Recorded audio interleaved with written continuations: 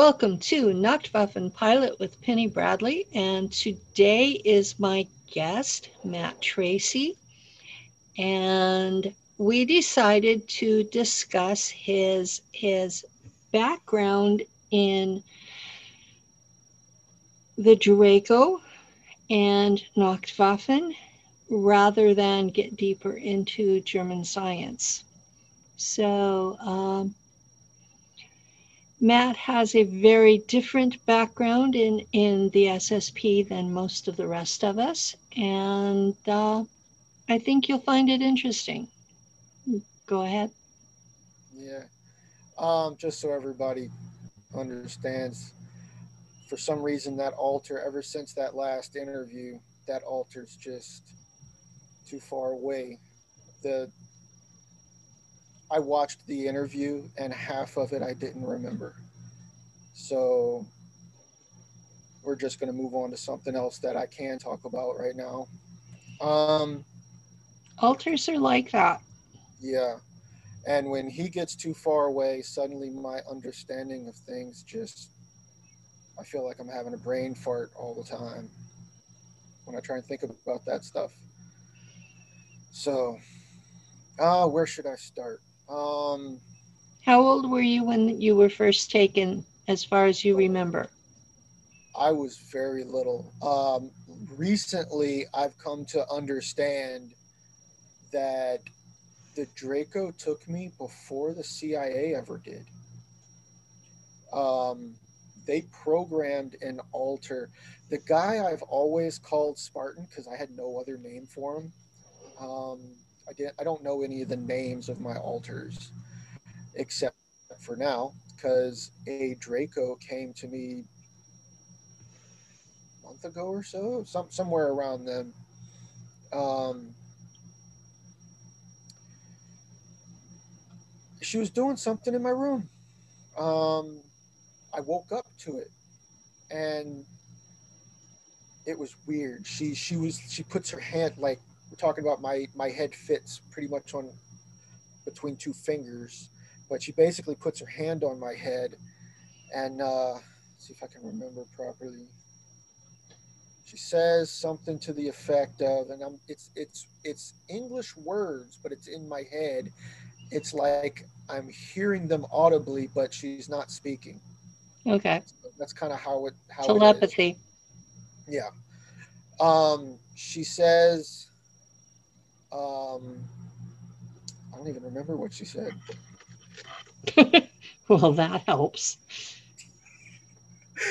I'm trying to remember so hard. I hadn't thought about it since I did the interview on. I did a 30-minute on or 20-30 minute on. I'm having some serious brain farts lately. My brain's just not working. Um, anyway, I'll try to push through it. So she's doing all this work, and she's trying. She just basically, like, oh, I remember now. It's just like, there, my child. And I start freaking out. I'm not your child. You're not my mama. I know my mama. She's not a Draco. And and she's all like, um, she starts calling me Michael. And my middle name is Michael. My dad's name is Michael. But I'm like, my name isn't Michael. And she goes, um, that's what we call you. She's, Ah, something along the lines of the altar that she had a hand in creating. His name is Michael. And okay. she showed me images, and I'm like, okay, well, that's the guy I call Spartan. His Okay. name is Michael. That altar's name is Michael. And apparently, because I woke up to this, she had no intention of revealing any of this to me, but she's like, something along the lines of passing the time, just answering my questions with whatever it is she's doing. As far as I'm concerned, she's just standing there, but I know she's doing something. Um, so the way she showed it to me in my head was they create altars differently than what the humans do. They have no need to produce trauma to form an altar. They're so psychically powerful. They can literally just form a wall in your mind off into the side and form and program a consciousness there. And that's it. Okay. You have you you've been programmed an altar into that person. She said that's what she did, and that's why she calls me her child. Because she had a hand in designing the program that is Michael. The way she explained it to me is you can't completely, not even the Draco, you can't completely program every single detailed facet of an altar. No, you can't. There are aspects of the subconscious soul level of the being that is being used that exist in every single altar. It's almost like base programming of Hmm. that person, Yeah, I've noticed and mine every that altar that I have has these reintegrated. same aspects. Yeah, they have that. What what they can do is they figure out what those aspects are, and then they can work around that, and they're able to form everything else. Um, so there's that. So they do that. Um, so who it was that grew up um, with the Draco was my alter Michael, Okay. and so that was an interesting revelation. Um, I remember having dreams, nightmares as I was a little kid of being taken just in this room. There's this room, and it's so dark in the room that you can't even see the other wall. You can see the other kids in the room. There's a bunch of kids. I always called it the waiting room because we were all just left in there for a while, and they'd come and take us one at a time. But Okay. it was a reptilian that came and took us one at a time. There was a human woman in there that would come with the Draco, and then there was a Draco that I don't remember the other kids being taken. I might have been the first one taken because all I remember is Kat. I used to call her the blonde haired girl because before we met here, Hmm. um, I call her Kat. Her name isn't Kat here, but that's what I called her. So that's what I call her.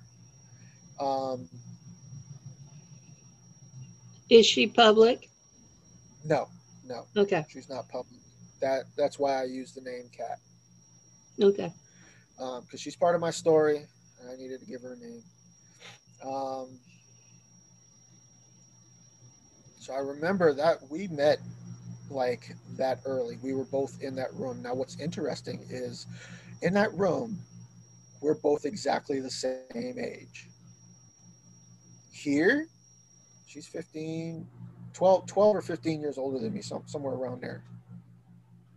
Yeah, that's one of the things that I've been hearing from the folks your age, is mid 30s, is that they have interacted with people both younger and older. It's like where they're being processed is almost timeless. Me, Kat, and Will got together and kind of figured out because we remember Well, being Will is together at the public, so yeah, you can use his yeah, Will name. Glover. Um, he we got together and figured out that it was one of three things. It was either um, I was being brought forward in time to their Hmm. time because they're both older than me, or they were being brought back in my time, or all three of us, along with all the other kids, were being taken and put into a central point in time where they were, for whatever reason, most useful, or where that program needed kids, or whatever. We think that was actually the case, and then when we're brought back, we're put back in our original time. Um, so the fact that they're still doing this means that they're doing it in a way that is not creating an alternate timeline, Yeah. because that's what the Guardians are really against when it comes to time manipulation, time travel. They don't care if you time travel as long as you do not create an alternate timeline, because that fucks up everybody else. Yeah. It uses a lot of energy too that draws from everyone else. Yes. Um, that's one of the things that I've encountered with a lot of people in the community is they think that every time they pick their nose, it creates a new timeline, and that's not the case. So that's an important distinction to make. My time at Montauk, they were investigating the butterfly effect, which is another form of this, what happens with a timeline. And they found that there were key individuals who were important, whether it be a butterfly 10 million years ago or a human today, that there are key individuals who make a difference in timelines, and that you pretty much have to leave those individuals alone, but that everybody else are kind of like filler. That yes, they're real, yes, they have souls, yes, they have individual lives that matter to them and the people they know, but that as far as affecting the timeline, that they don't have an influence.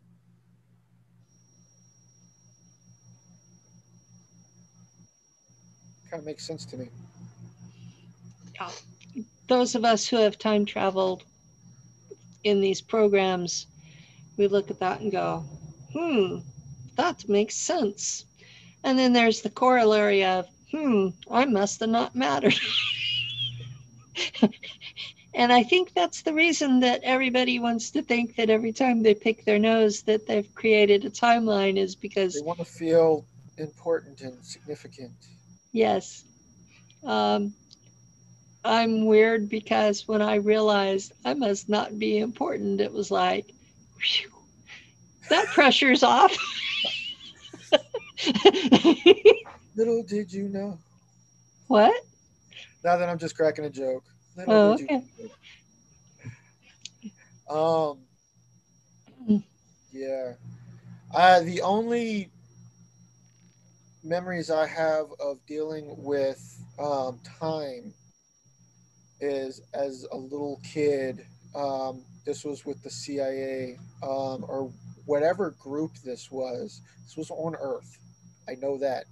You know how you can just know if you're not on Earth and if you are on Earth in your past memories. You Yeah, just kind of there's know. a It's like a vibe. yeah, there's, for lack of a better term, it's like there's a feel to Earth. Yeah, I was on Earth. There were all these people in lab coats. There was this place. The tile on the walls and floors and all looked yellow and old. Like Mm. maybe at one point in time it was white, but it all looked yellow and old. Um, Stained wood, old stained wood baseboards around the doors, as if this place was old. Um, the rooms were pretty much void of everything. There was actually a bed there. I remember being kept in a cage once, um, an electrified cage. It seemed like a dog cage. This place, there was That's, actually a I room with a bed. remember the cages from Montauk. Yeah, I remember those cages being stacked up, and there was a kid in every one, Yeah. and they were just shoved into a room. It was almost like a warehouse room, and they were just stacked up. It made you felt like they just shoved you there and forgot about you. They probably did. Yeah. Um. Anyway, back to that Okay, place. so I don't know if it was it, Montauk. I don't know if it was. It could have been. Um. In that place, there was like this. It felt almost like a pool room. Everything was tile. There was this pool that was. It almost had like a glow to it, and there was a device in it, where you laid. It was like 5 or 6 or 7 kids, little kids. There was a pod for each one, and then they get it, and then you would submerge you into the water where only your face was showing out. And I remember the device linked us together somehow, and the power of our minds would see into the future and the past and all of that. that's how Project Looking Glass works. It when I started remembering that, it reminded me of that movie with what's his name, the same guy that did the Mission Impossible, acted in the Mission Impossible movies. Oh, okay. Names are escaping Tom, me today. Tom Cruise. yeah. Yeah, that movie, where he's like in the future. His character's in the future is like a time detective, or almost like not a time detective, but they have the ability to view events before they happen, crimes before they happen, because of Oh, these kids that are kept in the yeah. water, Department of and the kids are, Pre-Crime. yeah, that reminded me of that movie when I started remembering that. I'm like, they're showing it right in front of our faces. Yeah, they are. Um, my understanding of the secret groups is that they believe that if they put it out there to the public and you don't say no, that when they do it to you, that they have no karma from it. Basically, they have your consent. Yeah, That's kind of how the Galactic Authority sees it, and that's why they do it that way. yeah, that's exactly how the Galactic Authority sees it. So um, I can understand why they're doing it.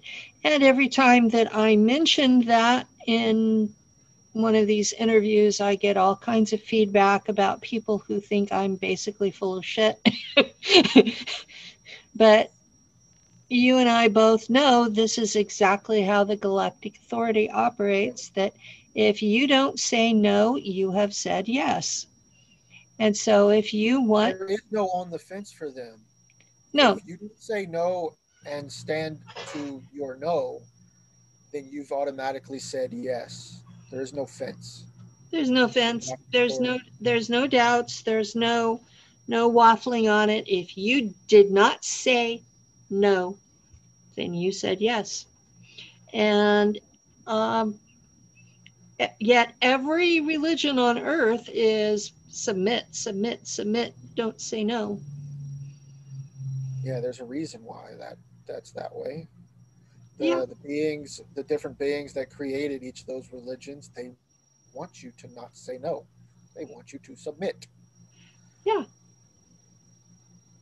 They want you to submit so that they can continue to torture you forever. However, all of these people who believe those religions will say nasty things about this when it's uploaded to my YouTube. Well, that's their problem. Shouldn't listen to them. All you can do is present what you know, and whoever accepts it will accept it. Whoever doesn't can move on.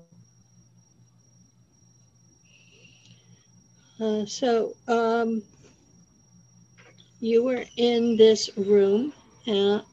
the waiting room with Kat, and how did that go? I remember huddling up against the wall. Like Kat and I were holding each other. That was the first, I think that was the first time we had met. But we were huddled up against the wall holding each other. There were, all the kids were huddled up against the wall. Some of them were in like large huddles, but they were all up against the wall holding each other. Um, How I old were you remember, about? oh God, somewhere between 3 and 5, maybe not as young as 3. Um,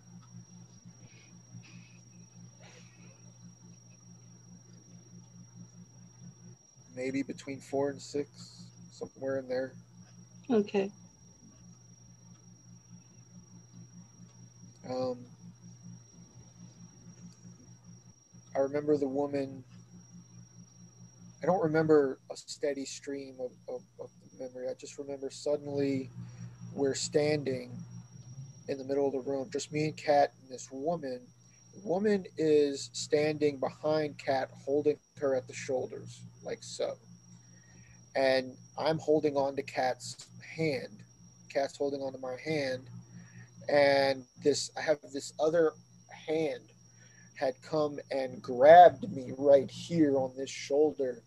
But what was weird was the look of the hand. It might have actually been a mantid because it just kind of, it was 3 fingers, and Okay. it just kind of seemed like the bone was on the outside. It's like it was just hard. Okay. It could have been a scaly hand, like a reptilian, or could have been a mantid. I couldn't see that well, and I was too in shock to really pay attention to that little tidbit.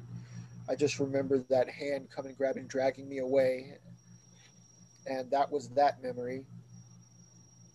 Um,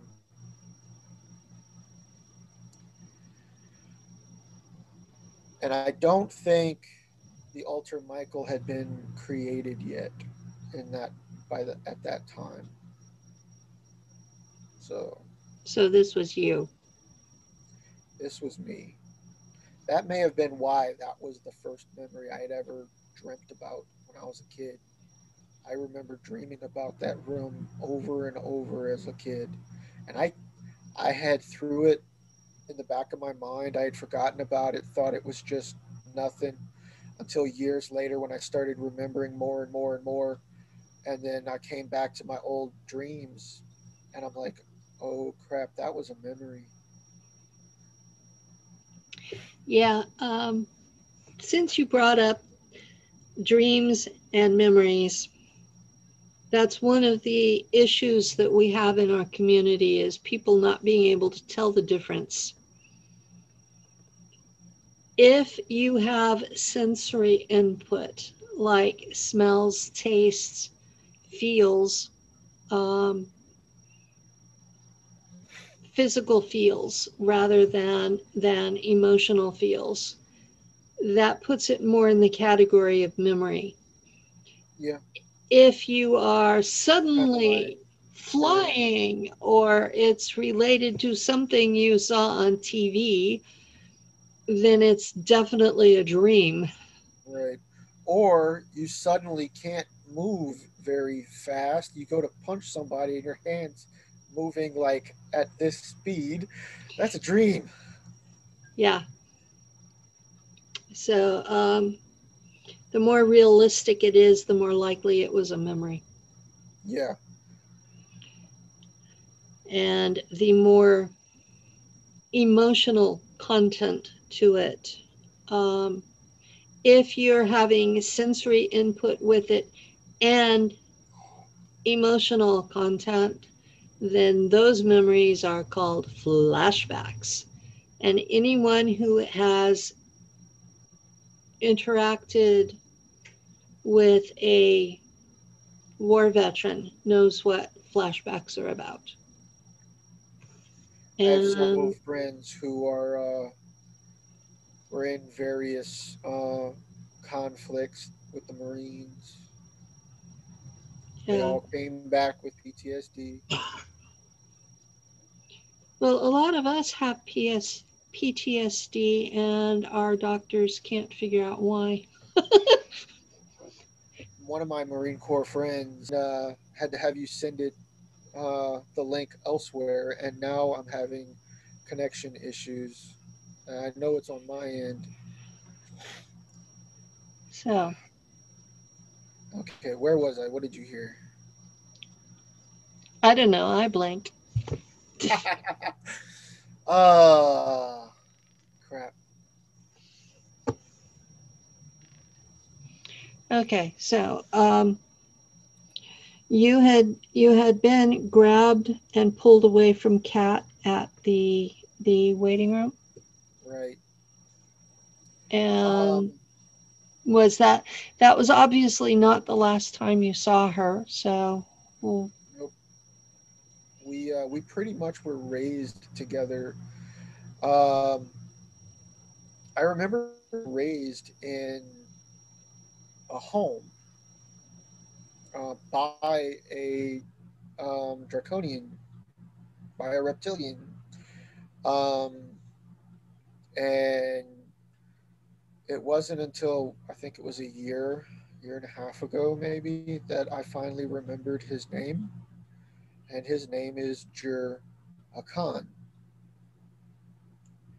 yeah, I remember whenever we were first talking, I said something about that the And warrior Draco were a different race, and you jumped my ass.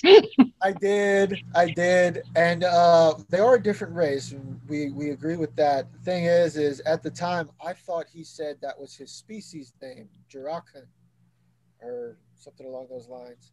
I Then didn't I was know this. corrected later. I was corrected by him later. No, that's my name, and Akan is the house. Yeah, well, what had happened was I was just you jumped me about calling them Draco, and then you jumped me about Oh yeah, they that hate they were being called Jur Akin, Draco. and then when I said that in an interview because you were so insistent about it, then I you said, "Oh no, apologized that was about it. his name," and I'm like, I "I'm had not going." apologized about it. I'm like, oh no, So yeah, like I screwed up. But anyway, but yeah, they really do hate being called Draco. and But yet yeah, they are actually, out of the seven races that make up the Draco Empire, they are number two. yeah. Um, I th- I think it's really all of them. It's like if you're gonna call them by what they are, call them draconian. They hate being called Draco. It's like derogatory to them. Well, my understanding was that they were just pissed that they had been conquered. That is definitely the case. I remember talking to you about that now. Um, that was millions of years ago. Yeah, it Uh, was. They've they're they've still been pissed an about it, they've been but an empire for millions of years, and they are the race that is number two in charge. they were And the first race to be conquered by the Draconians, yeah, they're the actual closest. Draconians. They're the closest homeworld to Yeah, the Alpha Dracs, and they don't like being called Draconians or Draco. The Draconians themselves don't like being called Draco. They think it's derogatory. well, if That's I kind of have how their what I've name, gotten from them.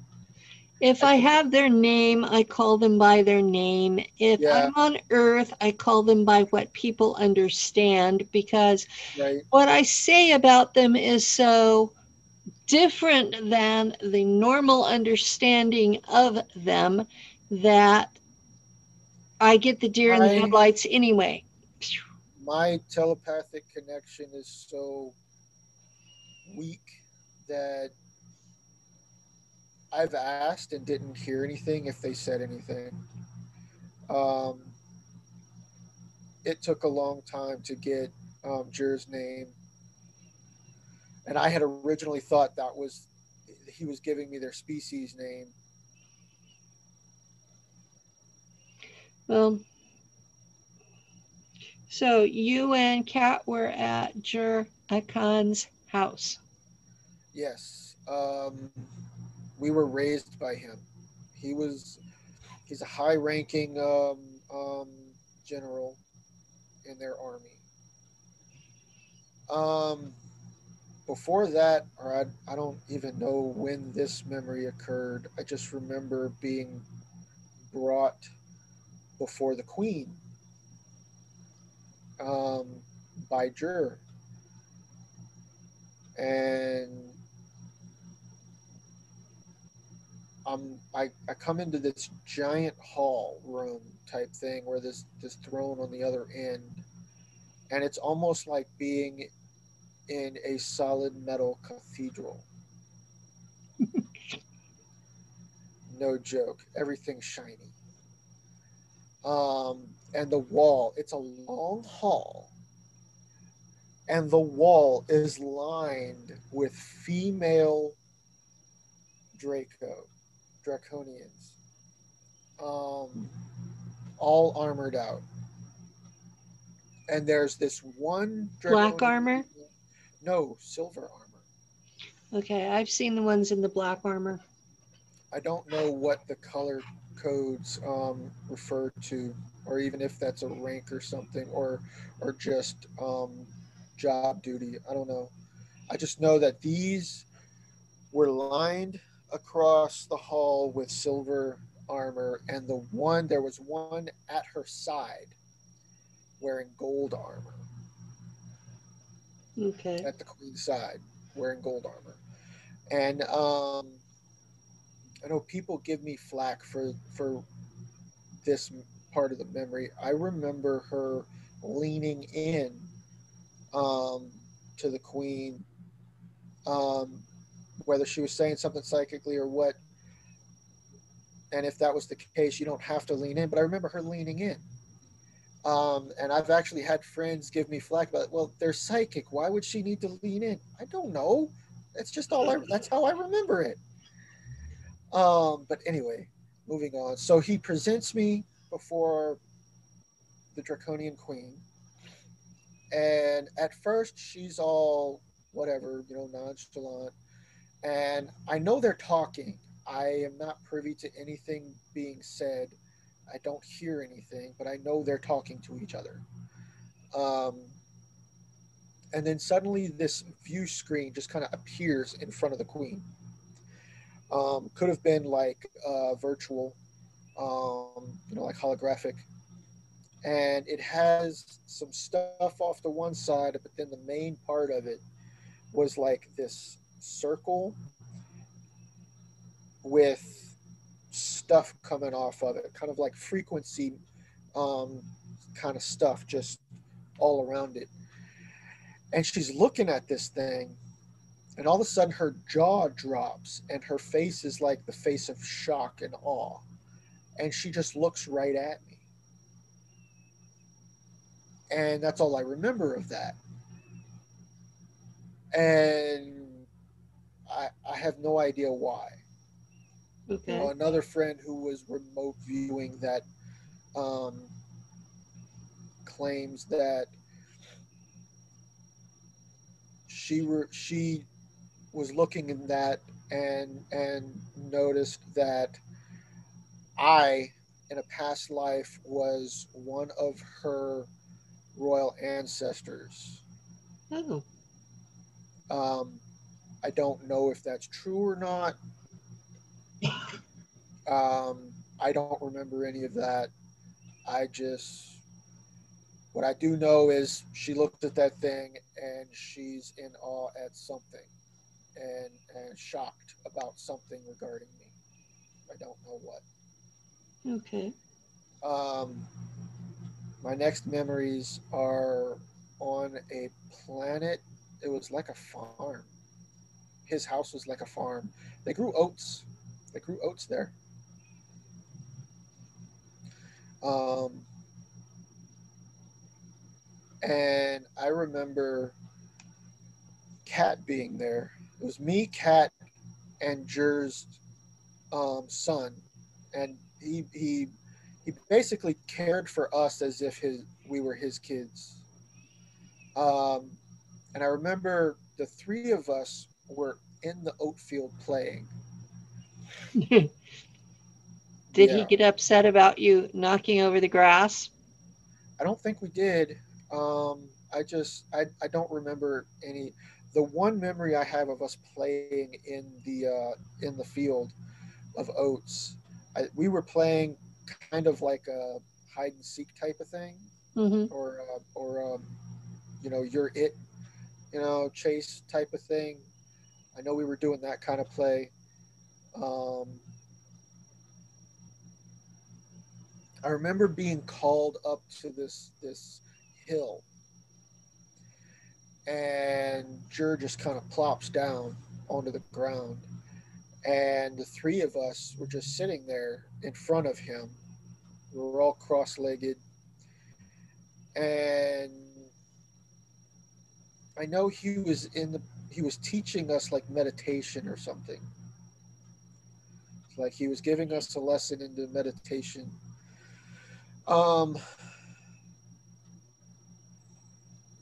Later on, I remember the training, the combat training, and it was like everybody in the House of Akan, um, that was up and coming, learning combat training, went to this one place, and it was like stone. The whole place was like stone, and there was this one area where all the stone was just broken up, you know. Um, and I remember some of the other kids, and we're talking about, it was me, Cat, and maybe one or two other humans. The rest of them were full-blooded Draconians. Um, they were all taller than us, even as kids. Even if we were the Well, same age, they were taller than us. of course they were. They end up 2 to 3 times taller than us when they're full grown, so of course they'd be bigger. Jur's about 12 foot tall, Yeah. so twice. Um, so I remember, it's all vague. I remember him trying to teach us the combat system that the House of Akan is known for, and I presume this is a lot of the foundation and basics are whole planet wide, or basically whole species wide. This is what their people teach. It's combat. Okay. And it almost goes down to magic and energy manipulation as its foundation before it even gets into the hand-to-hand combat. You learn to control your mind first. I don't remember how to do any of it, but I remember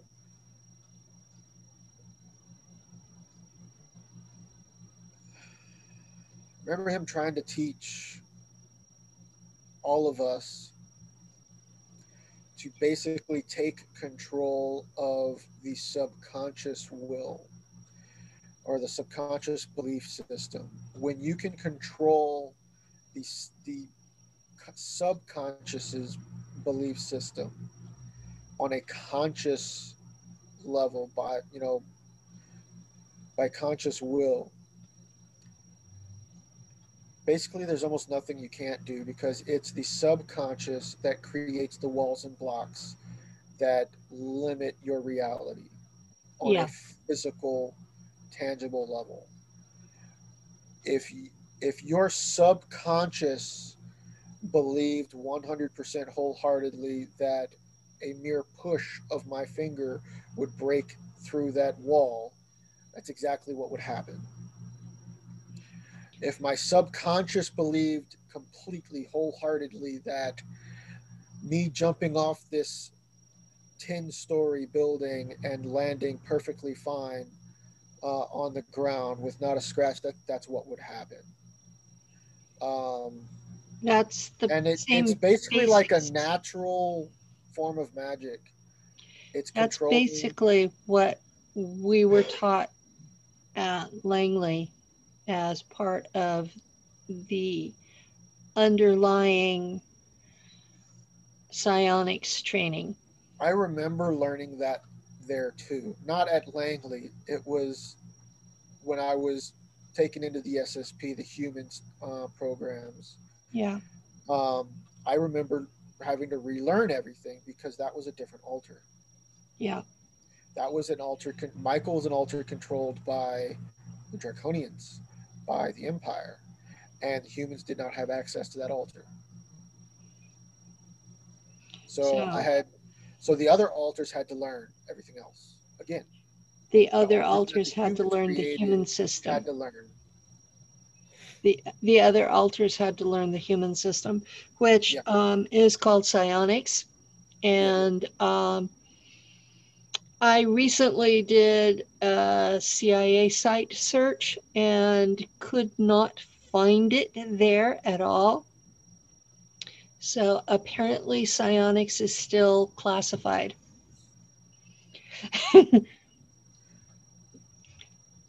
Well, had to look. Yeah, yeah. I've looked for some stuff and wondered.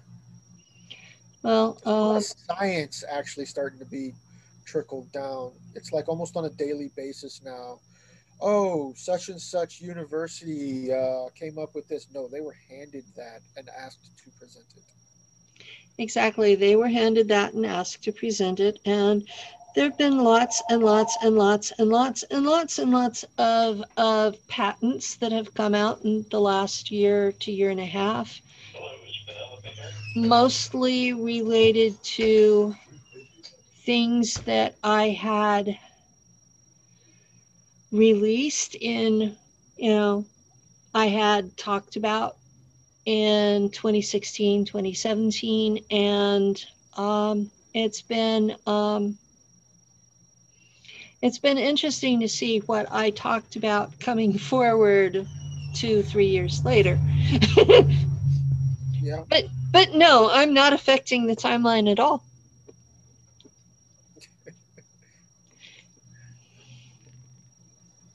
Well, we know how that goes, right? Right. So, um, So where were we? you were supposed to be talking about the training that you got at Jur Akin's house with Kat. Yeah. As far as training goes, it was that one lesson is really all I remember. I don't remember the details of the lesson. I just remember that, and I remember not being able to get it. Everybody else got it, even with Jur kind of showing me mentally, his memories of doing it. I was still having trouble. Mhm. Basically, it's like knowing what to do and doing it are two different things. Oh, yeah. Yeah. So I was having a lot of trouble with that. I got, and I'm extremely stubborn and pig-headed and can get pissy when You something think? doesn't go right the way I want it. So, Yes, and people, Matt and I actually know each other. and and Michael, that altar is exact. That's probably one of the subconscious, soul things that is just part of my being, because Michael's the exact same way. Um, so I remember getting pissy, storming off, and going sit on this rock out in the middle of nowhere. I was practically in view of a window at Jur's house, So but I was you're out off there by pouting. not pouting. I was sitting on there meditating, and I got so pissed and stubborn. I literally said, not moving from this spot until I get it right. I'm, I basically told myself I'm either going to get it right or I'm going to die right here on sitting here. And I sat there meditating forever. I don't know how long I could have been a couple of days or more. I don't know. I just remember sitting there and not moving until I made it work, till I reached that state of mind that everybody else had already reached a lot easier than me. Well, I get I just remember walking back into the area where we were learning, the school, and everybody else was just kind of, they were getting it. And they were like they were like breaking stones and stuff like that. That's basically it. It's like you're breaking stones with psychic force, through your Mm-hmm. being, and it's your subconscious that really controls that. Yeah.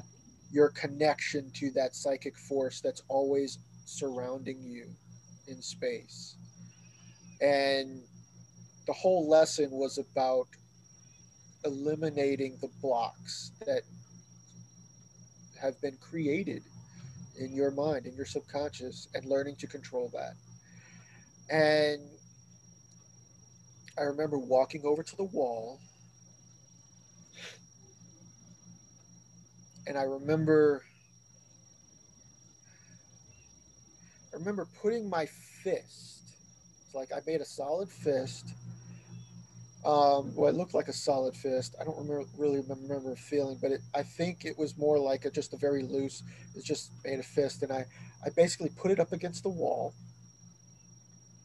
And after a moment, everybody else is watching, making fun and laughing, and suddenly the entire wall, about maybe 10 feet to either side, and this wall was like 3, 4 feet thick, and Yeah. it was at least as tall as Jur was, and that whole area of the wall just crumbled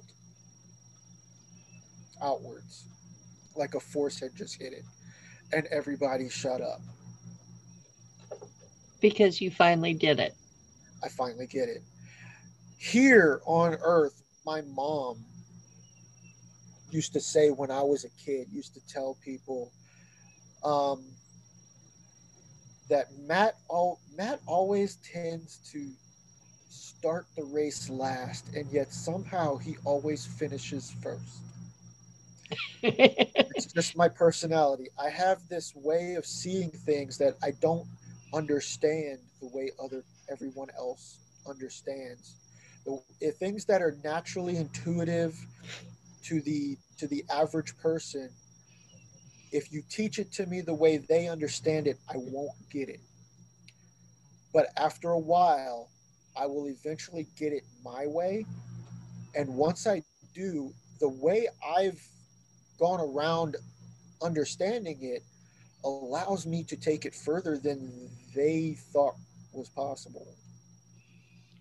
As I've remembered the psionics, I've been able to use parts of it here on Earth. My major abilities are behind a firewall, but some of the parts of it I've been able to access and use, and it's the same idea of you have these blocks that are because of how you're raised, like you believe solid objects are solid and really they're not, and you have to. I have memories of putting my hand through solid objects, of moving through solid objects simply on the subconscious belief that because they're not really solid, just the space between atoms, that you can move through without interacting. but you really, really have to believe it at your core, or else you find yourself starting through and getting stuck. Yeah, you definitely don't want to get stuck when you're doing that. No. I've come to the realization that all of the advanced science and technology that the programs have is normals trying to copy what advanced beings are capable of doing psionically, naturally, without technology. Yeah. And because we were augmented with um, draconian DNA, we have an easier time with that than a normal. And when I say normal, I'm referring to people who have not been augmented. They're just normal human beings. Yeah. The public probably should know that that's our standard nomenclature, that it's not meant to be an insult. It's simple We science have to terminology. define you somehow because Um, we're it different. we are the experimentals and you are the controls, but Yeah, calling them we're the normal. lab rats. We're the lab Yeah, rats. we are the lab rats. You're the normal people that have not been messed with. So it's not We're meant the to lab be. rats that survived. Yeah, that's the truth of the matter. The lab rats that survived. So, folks who think that we're insulting them, no. Some of us use the term normie, and I think that's rather insulting. But That seems very insulting. I use the term normal just as an identifier. uh, It's a simple linguistic identifier. so we, the lab rats who survived, are capable of things that normals are not. And it doesn't mean that there's anything wrong with them, just that we were messed with and they weren't. We've come to discover that the genetics, if if humans were if humans were to evolve naturally without people messing with them, without other races coming in and messing with them any further, they would eventually obtain these genetics on their own and not through Darwinian natural selection. It's basically an energy body thing that it's the energy body that controls the DNA. DNA is only an antenna. When your being reaches that point, it will alter the DNA. Yes. What I've And seen looking through history is that those of us who have achieved this level, either through genetic manipulation like we did or through other means, have historically been called witches yep, or I definitely have that in my bloodline. well, there are certain religious groups that have gone through and tried to genocide that out because for some reason they didn't want it to happen. So people should be aware that this could have been a lot more standard in the population than it is, that it has been Pretty artificially much removed. what I think people should really understand is all these genocides that have happened in history, especially by the Catholic Church, the reasons for them are a lie. Hmm. The public reasons for them are a lie. They were trying to kill off the descendants of Jesus because the descendants of Jesus had all of these abilities. All the abilities that Jesus had, his direct children had. Hmm. And then as time went by, of course, it got watered down to where we are now.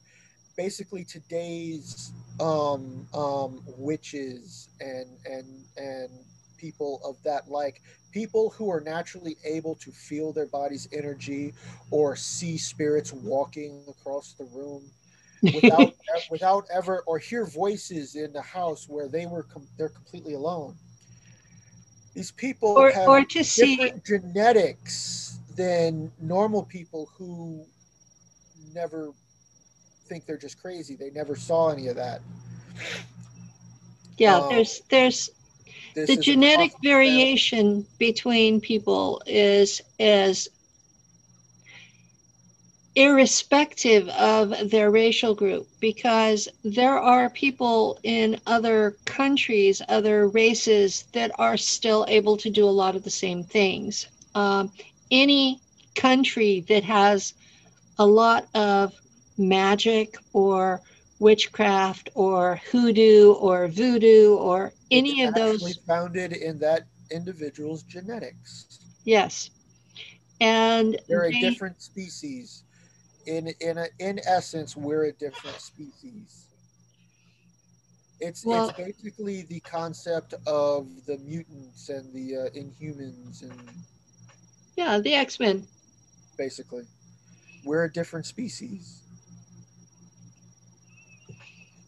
And yet we can interbreed with them.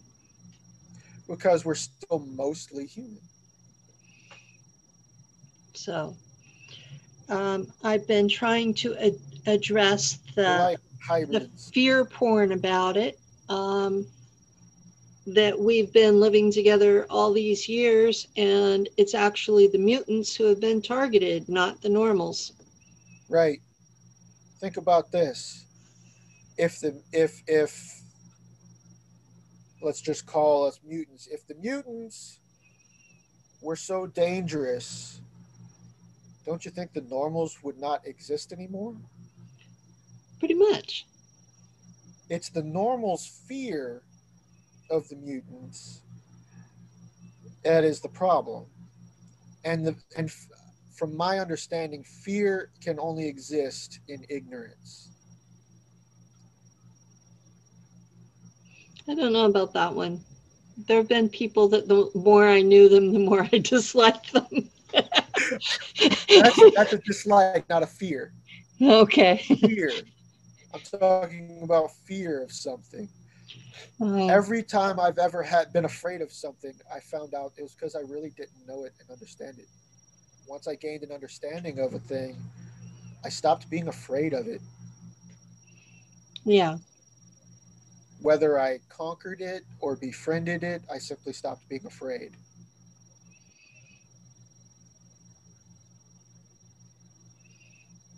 that helps. So, what did Jur Akin say whenever that you knocked down his wall? I don't remember.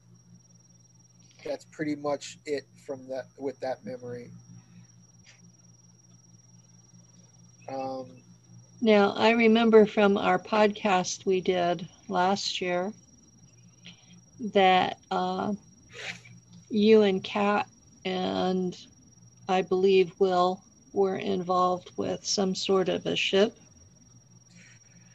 that is later on recently that we've basically remote viewed ourselves out there.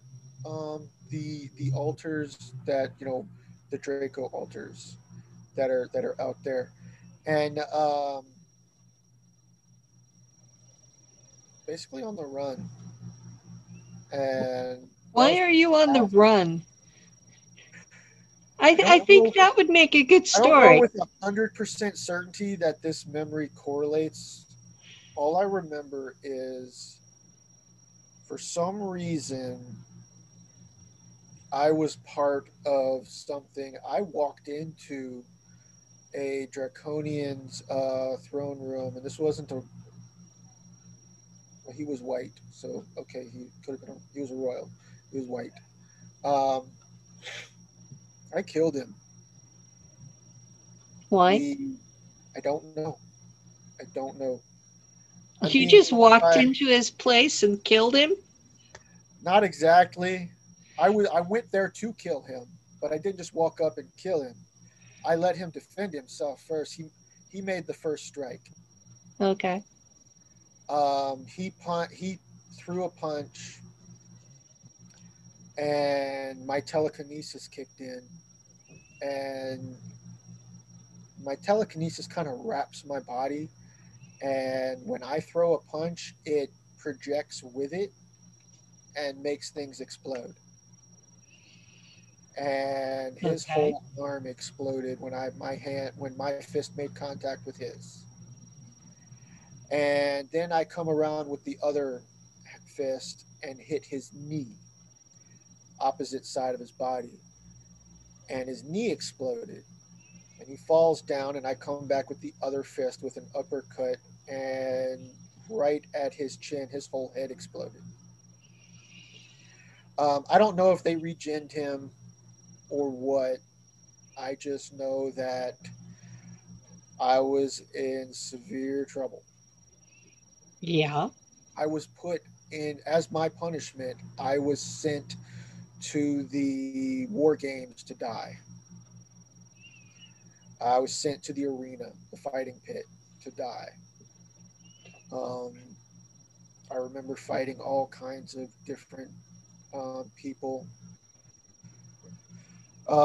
There was this one Jur Akin that was there too. He was apparently a dishonored, um, high-ranking military person. I don't know if he was a general or not, but he's on the ship now too with me.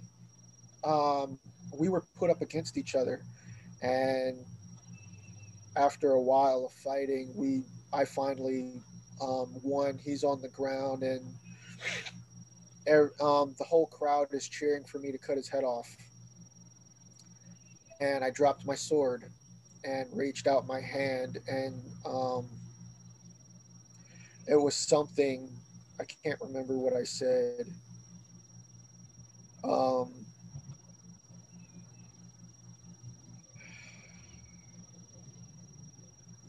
it wasn't in English. I know that much. It was something to the effect of, um,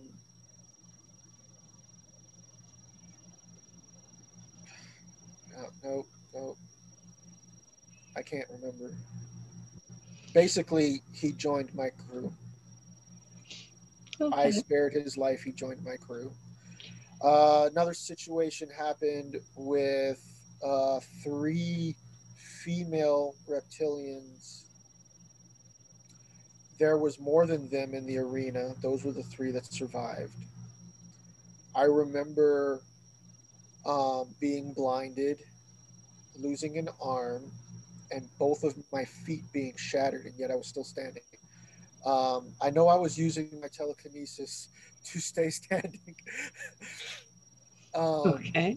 I know I was using my remote viewing to see everything around me because I lost my sight. Um, and I was holding a sword bigger than my hand, um, with only one arm and one arm missing. And I managed to kill three or four of them. And I, I basically, I was about done for the count, and I still managed to gain the strength to stand back up. The three that survived were in so awe of that, they dropped their weapons and knelt in front of me and lowered their heads. Cool. What species were they? I know they were reptilian. They were not white royals. Neither was the. I know the general was part of Jur's species. They, I don't know which species they were. They may Okay. have been. Um, I don't know. One of them had kind of like yellow stripes. Um, she was cool looking. But they're also on the ship. I know I kept winning, or I should say, I kept surviving. I mean, Well, that's kind of the same literally by thing the there. skin of my teeth. They had to throw me in the region tank a lot because I just refused to give up. Or I should say Michael refused to give up. If Matthew now was put in that situation, I would die. But Michael was trained and had all the abilities and psionics and everything needed to survive that situation. Um, and like just having these memories are intense. Mm-hmm. Um, I don't have near the recall as far as incidences that you do, but whenever that I get the flashes of battle,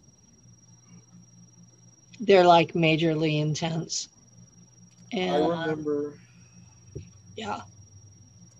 I remember the next thing I remember wasn't actually a memory. It was me and Will were on the phone together. And it's weird that every time Will and I are on the phone together, something weird happens. It's Will like has Will has that effect. he's got this ability of just drawing you in and taking you for a ride. He has the most intense telepathic ability of anyone I've encountered on Earth. Yeah. And he is able to connect with you and take you with him into the altar experiencing the Oh, memory. and So we've done that a couple times, consciously at will. Um, trying not to yeah, offend you. that is Will is just it's like incredible, and I've not seen anyone else able to do that. And you know, if he was on the phone with you and you were doing this, this is a story I want to hear. Yeah. So, and my mom is sitting in the rocking chair next to me. I'm sitting on the sofa, and I'm like, I'm freaking out. I'm like going blind here, and I'm like, Will, what's going on? And I'm like out of it all of a sudden, and then suddenly my alter Michael is seeing through my eyes, and I'm seeing through his eyes. We're Okay. not in control of each other's bodies. It's weird, but we're suddenly aware of each other and seeing each other's environments. Okay. So Michael Um, gets to see your mom. Basically. So, and what I got from him was interesting. That was it. That was it. I'm like, interesting. What? That's it? That's all you have? Anyway, um, he was I've in heard stuff like that out of your mouth. I he mean, was it's in a not stasis tank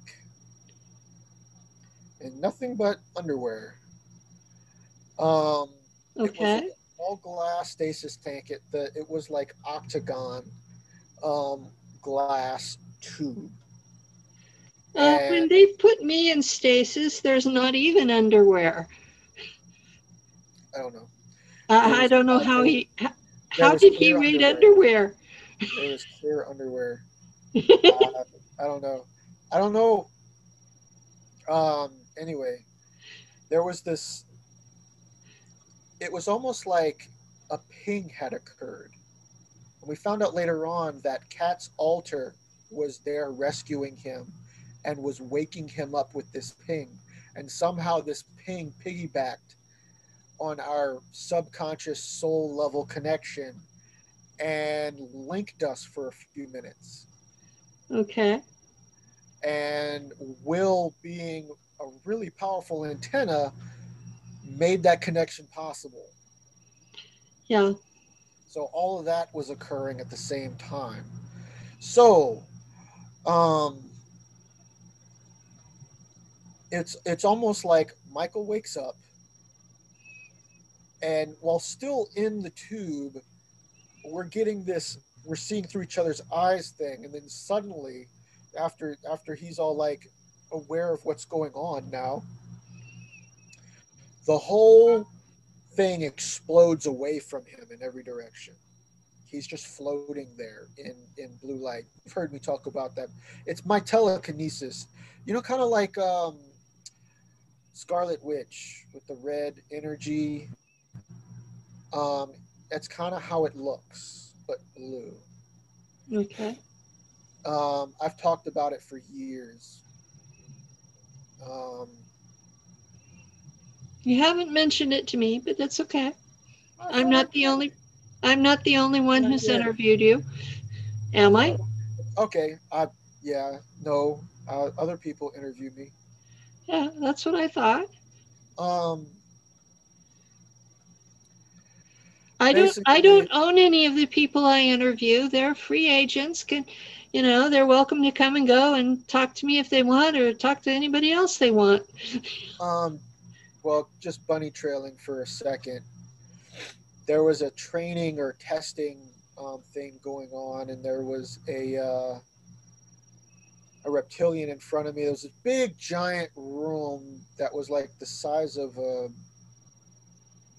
football court or something, and it was completely enclosed room. And behind me, above, was this glassed out, completely enclosed viewing room, and it was like a luxury viewing room. And there were humans in there, and then there was this reptilian. He was big, big, 12-foot tall reptilian in front of me on the other side of the room. And all of a sudden, he starts charging me. Well, this isn't the first time I have memories of this, but this is, I remember being in that room as a kid with Kat. And I remember Okay.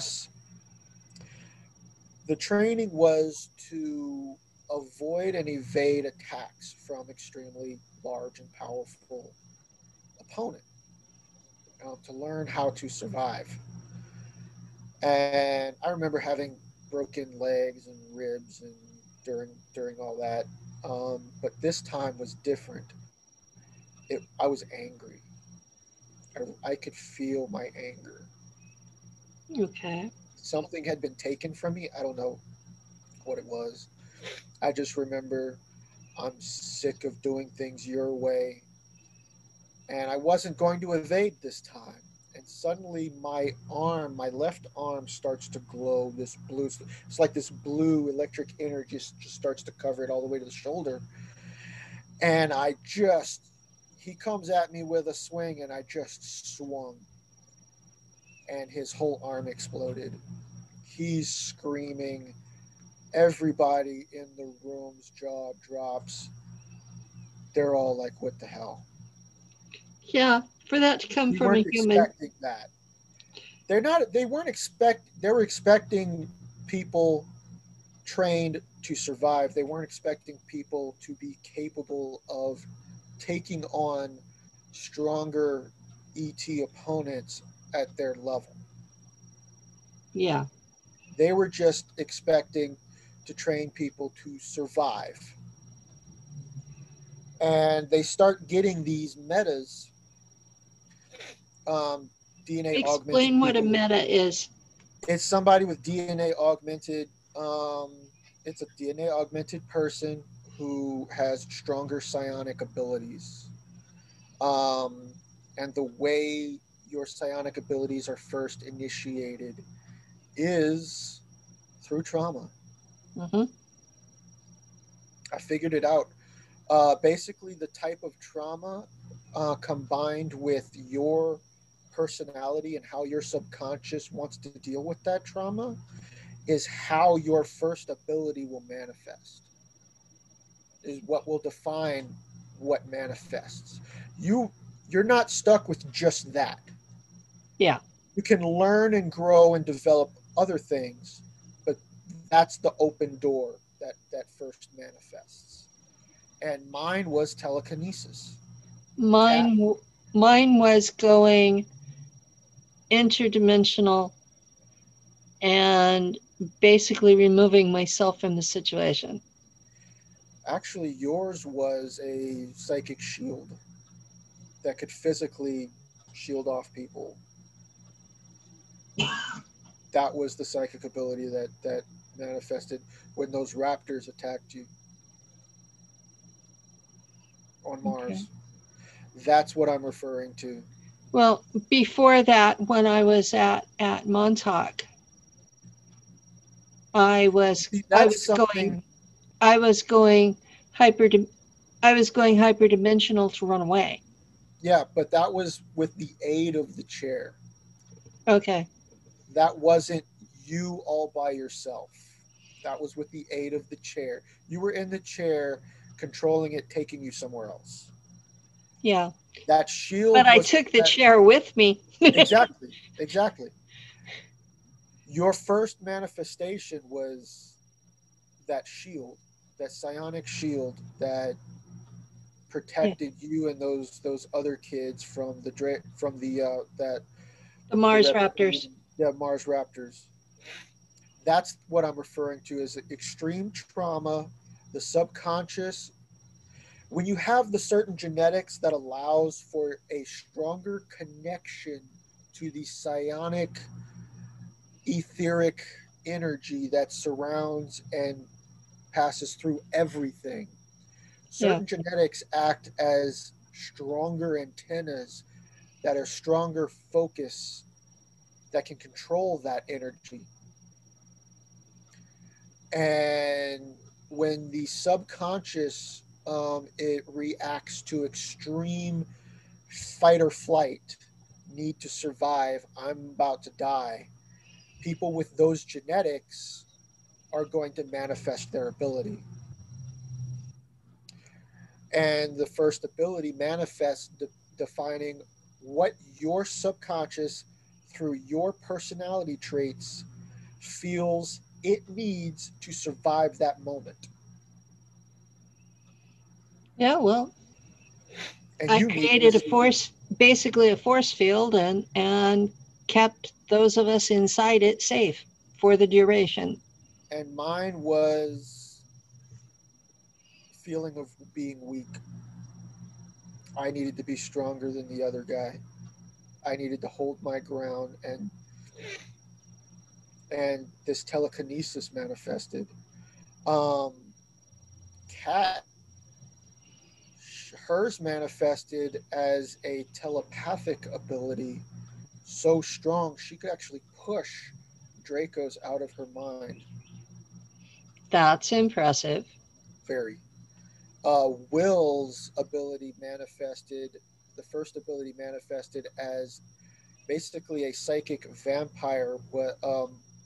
Not a vampire. It was a reptilian who was psychically vampirizing, sucking his energy, and out of a need to survive, he copied that ability and made the Draco stop. So it's like they know they. It's like they can tell your personality and know what events are going to create what initial ability. It's like they've got it to an exact science Hmm. as far as on the Draco Empire. Um, as far as they're concerned, they've got it down to an exact science. They know exactly what is going to manifest for your personality under what conditions. So back to getting away from the bunny trail. Back to where was I?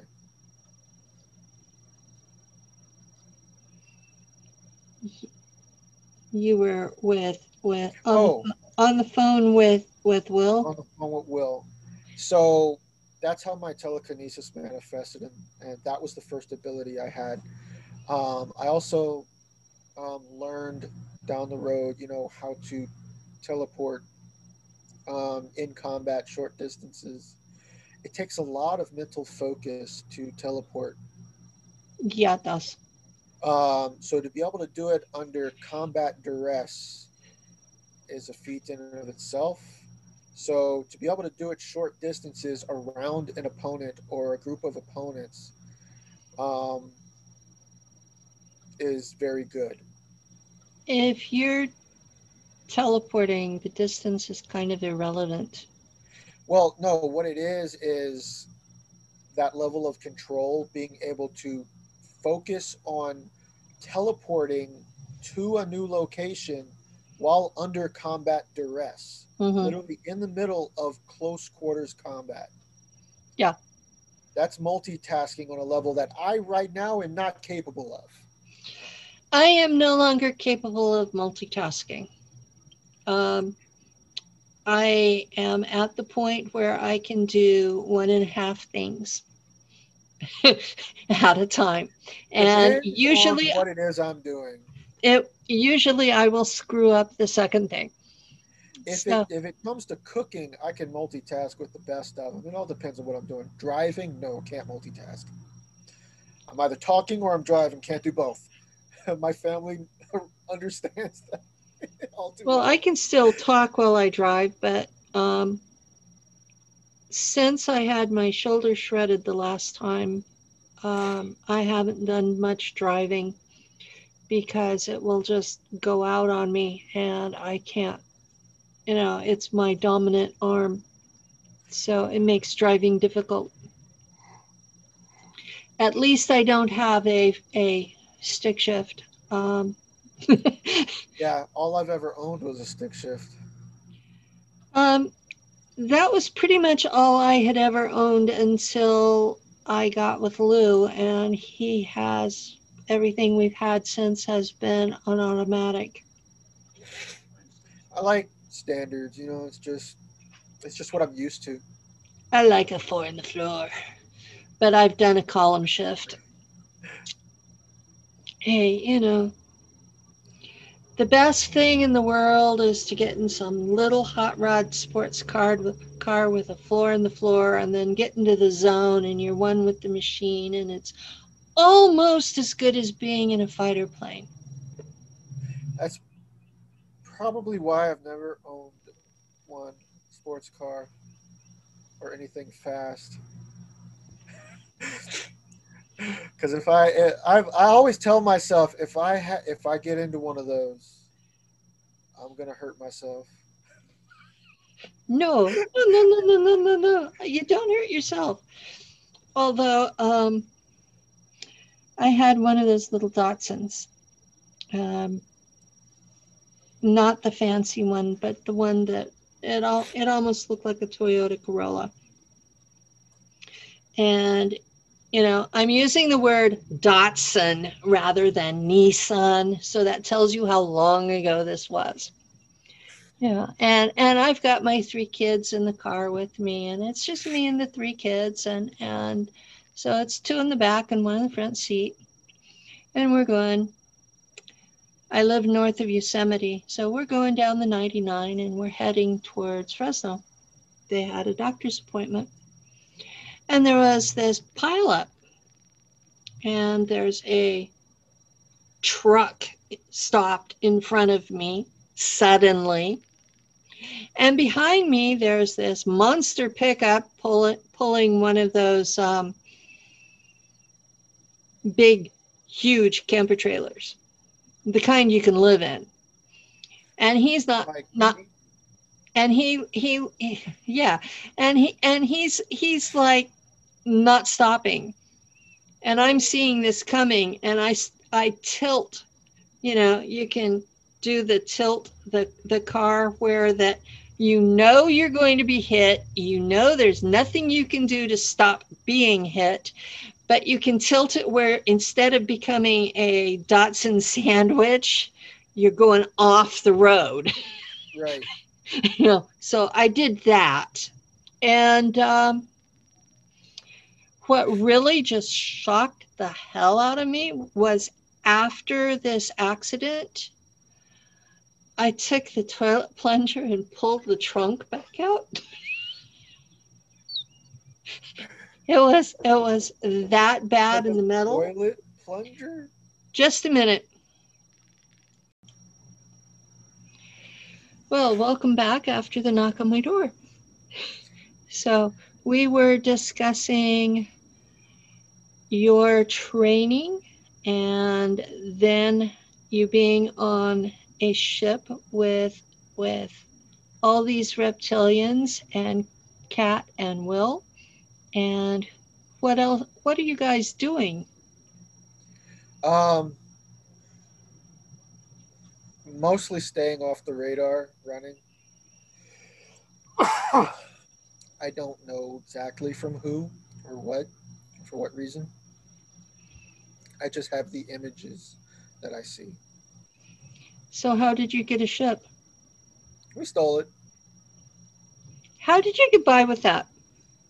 I don't know. There was this planet and there was this ship. It looks ancient. Um, it looks like a combination of modern tech and Mayan stone technology. It's weird. Um, it's like a combination of the two. It's a big cigar shaped, not like anything we've had in our skies. Um, it it definitely has like a clay, reddish brown clay like color to parts of it. It's not one solid color. It's not entirely smooth. There's this one section in the center that's kind of different. It's hard to explain because I don't really see all of it in my memory. Okay. Um, I know we stole it from somebody, not a military person. Not the regular military. No, Yeah, this was I've always this questioned was because when I was out there, I have always had a chip in my head that if I rebelled in any way, they would blow up my head. And so I hear all these stories about people are out there rogue, and I'm like, how? the thing is Michael isn't Nacht Waffen or SSP. Okay. Michael is Draconian Empire. So That's different. basically, what Yakarta Hendrix does. Yes, that they don't chip people, or at Oh, least they don't put explosive chips in people's heads. They they treat you like you're a part of their society. They treat you as one of their own. They don't treat you as a slave. okay. Um, At least when you are at from surface level. Earth and you are in Nachtwaffen, you are chipped. And this is the biggest problem that I have with some of the stories currently being told is that when you are from Earth and you are in Nachtwaffen, you are chipped. I believe And if you even think about Earth, if you think about doing anything that's against orders, if you think about doing anything selfish, if you even consider thinking that life isn't fair, first thing you will find yourself on the floor writhing in pain. The second thing is you'll be given a seizure. The third thing is they'll blow up your head. in my And not often experience, you'll wake up in regen. in my Nachtwaffen experience, I don't remember even thinking of Earth at all or considering Earth in any way. I think my alters might not even know Earth exists. That's most of mine don't. I remember hearing passengers who were slaves say, I'm from Earth, take me home. And I hear myself saying, the Earth is tot. Earth is dead. Right. That's what I tell them. And you know, the Earth is tot. That's what my level there really believes. Unless you're on a ship that comes to Earth like Tony was, you don't know Earth has anybody left. I don't know if I would assume have that chip in my head. It's just I have no memories of it needing to be used in any way. When I was with Nacht Waffen, I went with the program. I had some issues when I was with Nacht Waffen, but they were generally calling me a misgeburt, and because I was female, there were always the sexual pressures, and they have many, many more male than female officers, and you're not allowed to fraternize. So the few female officers there are, not only did you have your normal duties, but you also were expected to service the males. And some of them were obnoxious as hell. And I would eventually tell them no, and I would get in trouble. With me, each of the women I remember being with out there, and I've met each of them here, they all remember me. I rem At least one of them doesn't remember the relationship. The other two do. There's three that I remember. One of them was my commanding officer. Um, Well, it might have been on Mars. Anyway, I remember having a drawn out relationship with each of them. It wasn't like a one night stand. I have got 91 60 and backs and almost countless 20 and backs. And out of those, there were two of the 20 and backs where I was de facto the mistress of the commander. And those were long term relationships, and the commanding officer chose me, not vice versa. Um, for those who are going to look at me and as I am at 65 years old and say, yeah, right, somebody picked You you. were 21 I looking. was 21 to 25 in appearance, and I have not always been old and ugly. For everybody watching this, they use the regen tanks to keep the girls at between 21 and 25 and the Mhm. guys between 30 and 35. Exactly. So you can be, for all practical purposes, 300 years old and you will still look 25 maximum. So they have people of all different ages in there together, and nobody cares because we all look and feel that age range. Eventually, the regen tank does it's like your eventually your genetics can no longer be regenerated. It Hmm. takes an extreme amount of time to reach that point. Well, And every species is has a different um, um, amount of time that their genetics is capable of being regenerated with that technology. mhm. Yeah,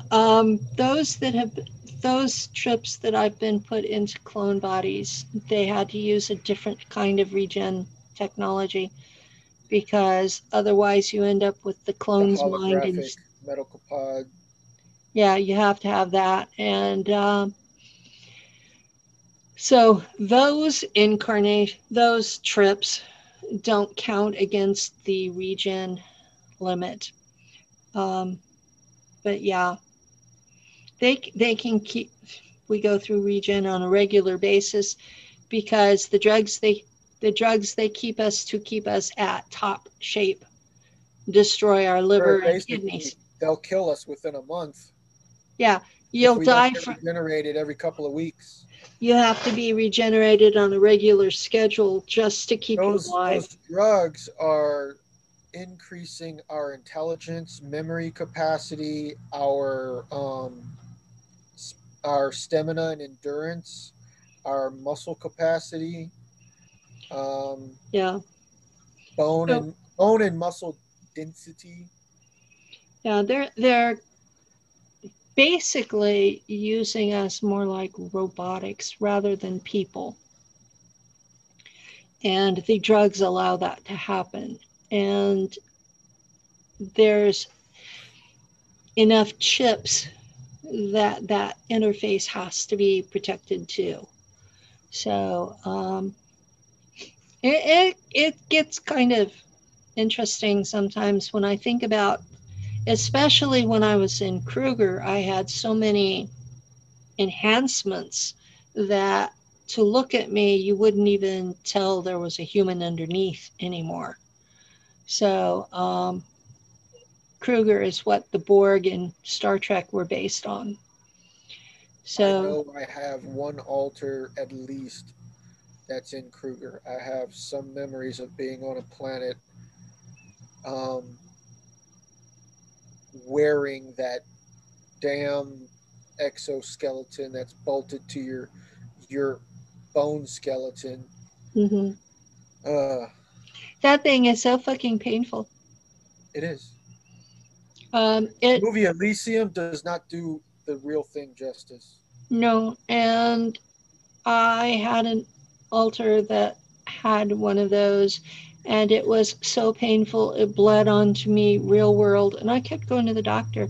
Why do I have this pain right at my SI joints? Well, that's where the bottom of it was attached surgically, For was people into that. watching this, for everybody watching this, the movie Elysium was specifically Kruger Technology Disclosure.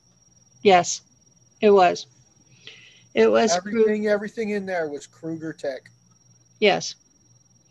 And it was amazing that the one character was actually named Kruger. It was like, let's put this in neon for everybody to see. Even yep, Yes, so it was an interesting movie to say the least. You're watching Matt Damon be one of us. pretty much. And they also use the technology to download computer information into your head and then upload it into another machine. And yes, sometimes they kill us in the process. I remember. I actually have a memory of being on strapped to something and my limbs being cut off of me. It was almost like that scene out of Quake 4 when the main character, the video game Quake 4, I don't play any of them. the whole video game series of Quake is what they're doing to cyborgs on Mars. Okay. That's what that is. And in this memory, I just remember it's like my whole body just being. I don't know what they did with the parts, but I have memory of that. So maybe I was turned into. I had one alter turned into a cyborg or something. I don't know. I know I had one altar that was turned into a cyborg. She shuttles a transport ship between the moon and Mars, and that's all she does, back and forth. And they at least put hair on her in a ponytail, so that in mo- that era, the cyborgs mostly had an acrylic clear covering over their brain, so that you knew they were a cyborg and not a robot. But they put hair over that on her.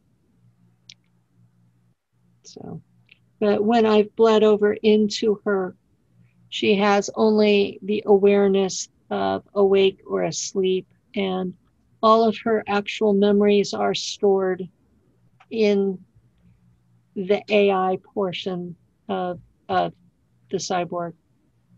I remember waking up one morning to that memory just kind of surfacing as I was waking up.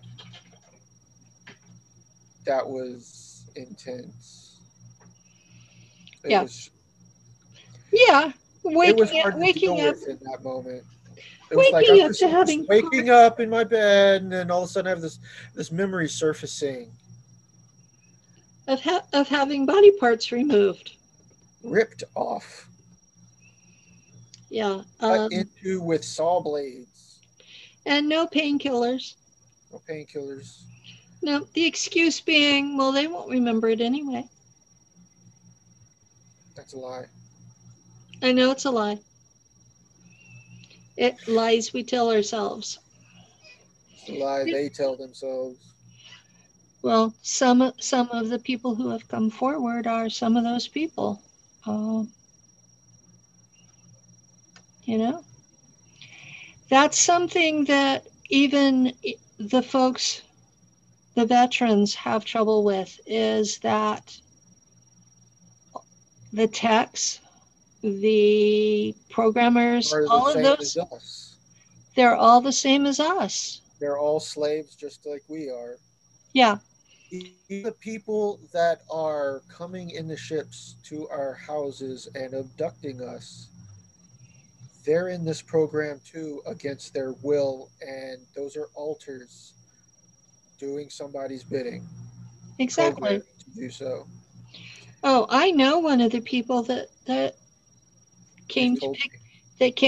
me up for years, and she's a on Earth. She's a very sweet person, and And you mean once, tell me you vet pretty much everybody through her and ask, her, was this one of the people you used to take? yeah, I did And that that's for, how you vetted me? yeah, it was, It was a yeah, shocking when you told me that. It was shocking, but I've come to accept it that she's, just as much a slave as I am.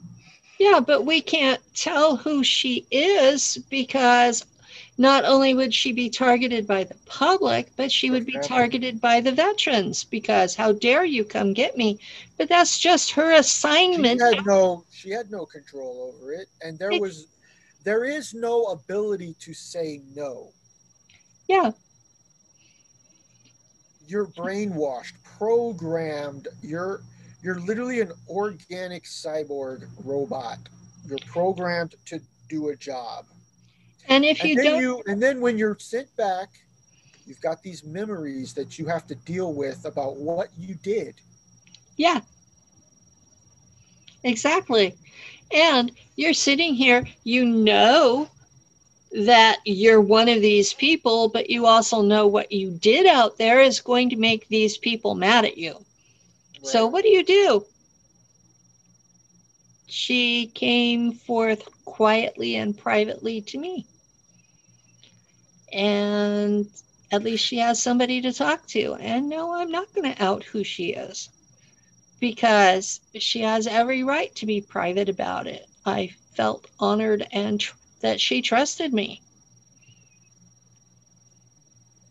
So, At yeah. least you have somebody to talk to. I I couldn't imagine not having anybody to talk to. I did for well, when I first came out, I started looking for people to not came out when I first started remembering. I started looking for people to talk to. But before that, it was just I thought I was just an abductee, and I didn't even know there was anybody to talk to.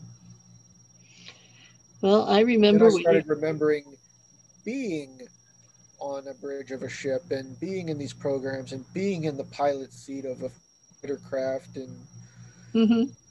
doing all this training. And I'm like, and then I started remembering the mind fracturing, the torture. So I'm like, Yeah, okay, not you just get it. I wasn't You, just abducted. you get these things together and you start remembering this, that, and the other, and you're going, whoa, wait a minute. I wasn't just picked up by ETs, although my memories were not ETs at all. Mine were humans in uniforms, or worse, humans in reptilian costumes with zippers. That's funny.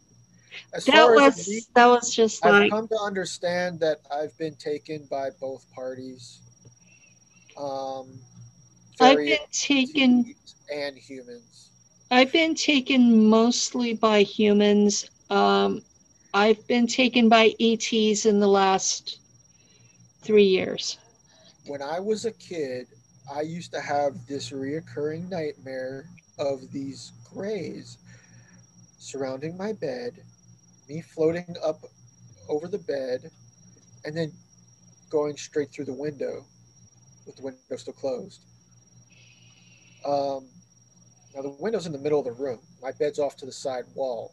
I remember in the memory, I remember floating over sideways to the middle of the room, then going through the window.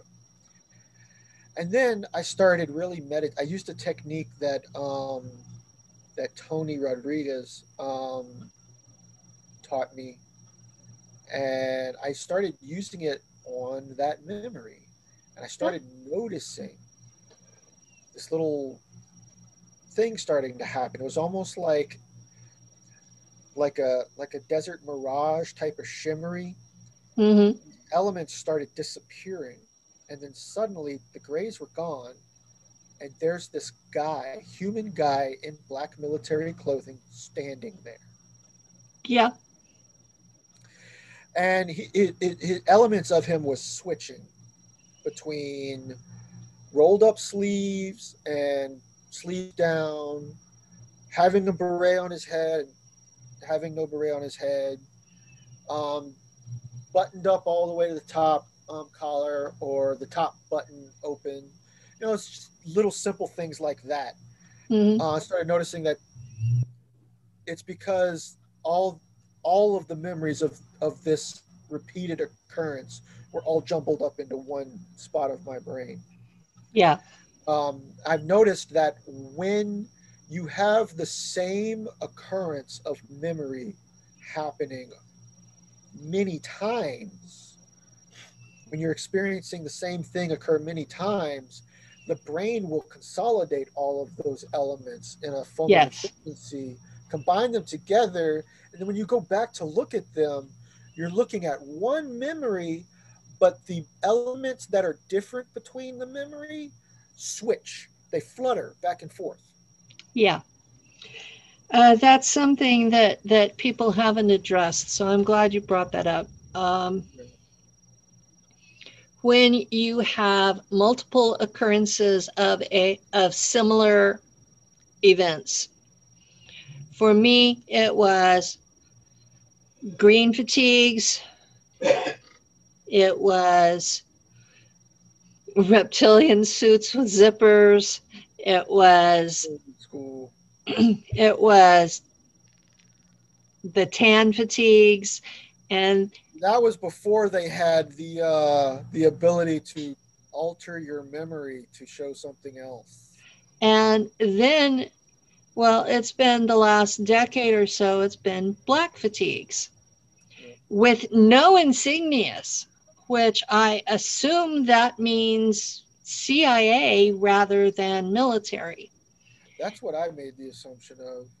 So, That was my childhood, was all black fatigues is what they were wearing. No insignias, solid black military fatigues. Sometimes the guy would have a beret on his head, sometimes he wouldn't. yeah. Sometimes the top button would be buttoned, sometimes it wouldn't. Sometimes the sleeves would be rolled up and sometimes they'd be down.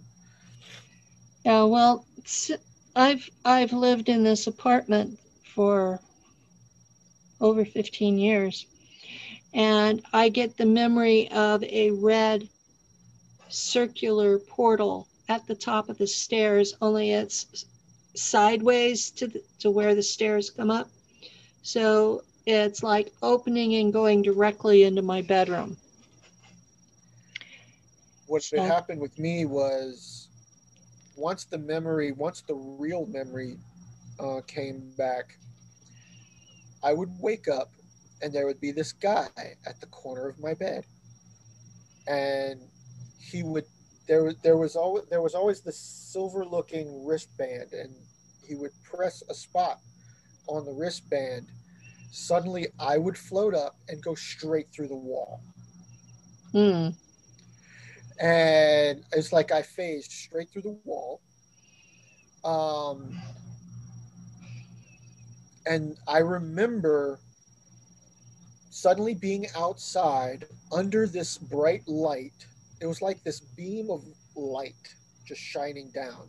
And I remember looking up at the light, and around it was this big black triangle. And I remember looking back at my house, the red brick on of the wall, and him walking right through the wall to the base of where that white light was. When he stopped at the base, I started moving up towards the black triangle. Mm. Well, I don't remember what the ship looks like, but I remember there being sometimes as many as four of these people in the black fatigues coming to get me, and everybody in the apartment is asleep except me, and they don't seem to care whether I'm asleep or not. But apparently, I fight, that they have to have that many, which you would think if all of these free will people were correct, that me fighting would say, hell no, I don't want to go.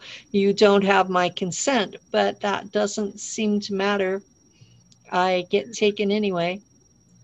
I remember when I was a kid, one of my friend's 12th birthdays, he was down the street at the corner of the street. We, me and a whole bunch of the other kids, we all slept over at his house.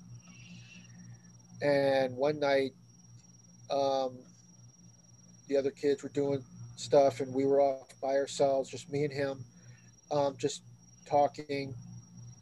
And he just suddenly opens up and tells me the story about one time he saw this black triangle moving down the street over the houses. And guess whose house is down the street? Yours. Mine. Well, And his parents didn't believe him. I think we are just about at our time. So thank you for coming. Oh, you're welcome. And this will Always. air. This will air on the 20th, I think. And yeah, it'll air on the 20th. And we pre recorded this because I'm going to be at 5D events in Las Vegas for the weekend. And thank you so much for your time.